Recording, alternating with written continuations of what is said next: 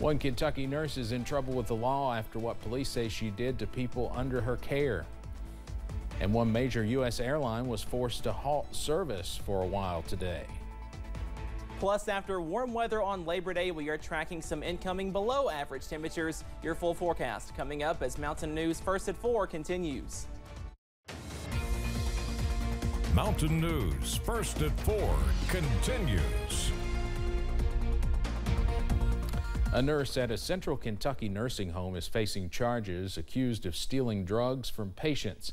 Abigail Hall was arrested Friday. Police say she was driving under the influence after leaving the Lawrenceburg nursing home. But during the traffic stop, they discovered a lot more. WYMT's Phil Pendleton has more on what Hall is charged with. Abigail Hall is facing a bevy of charges, a total of 9 different offenses, and this all stems from when she worked as a nurse at the Signature Healthcare Heritage Hall Nurse and Rehab Center on Main Street in Lawrenceburg. Now, she was arrested Friday, accused of driving under the influence as she was leaving Heritage Hall on Main Street. She was stopped after turning into the Valero gas station. Now, police say that there was a further investigation that revealed that a nurse had told the local 911 center that they had discovered missing doses of morphine. Later, a backpack owned by Hall was found with her personal items along with syringes and a number of legend drugs requiring a prescription.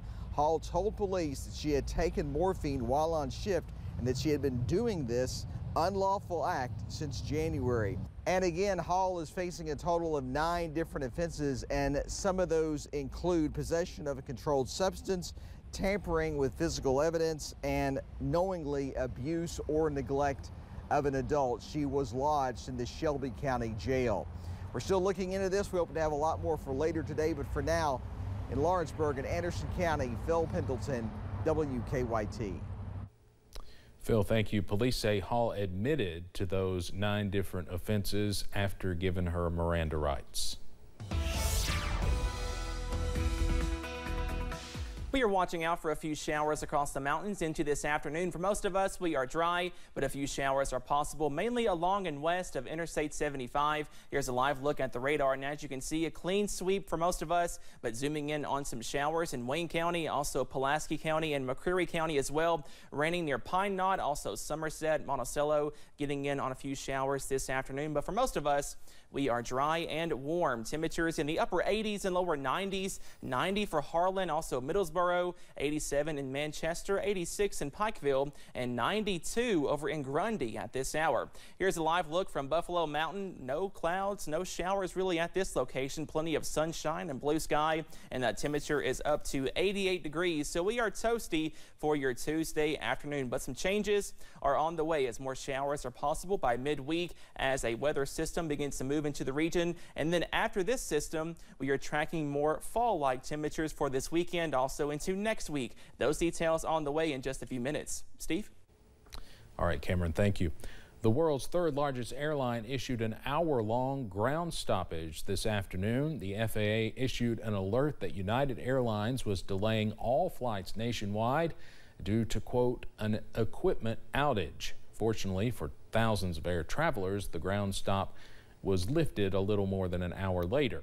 The latest numbers from the tracking site FlightAware show that United has delayed hundreds of flights and canceled 14 flights as a result.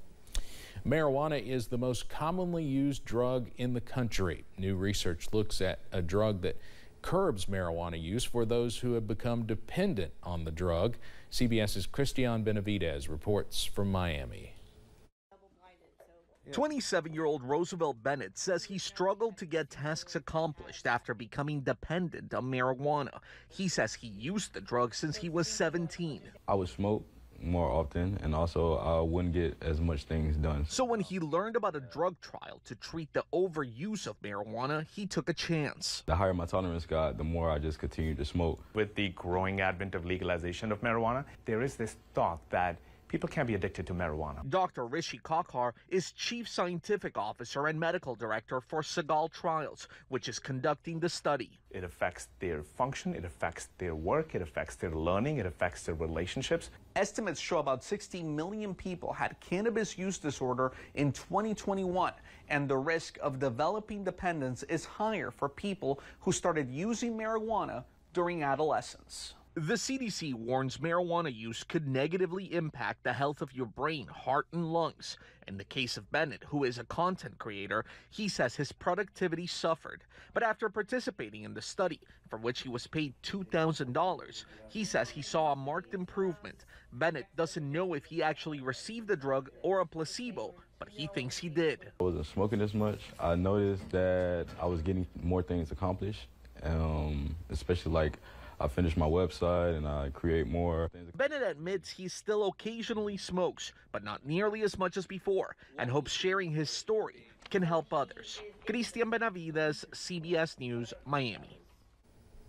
There is currently no approved pharmacological treatments for people who have cannabis use disorder. This drug would be the first.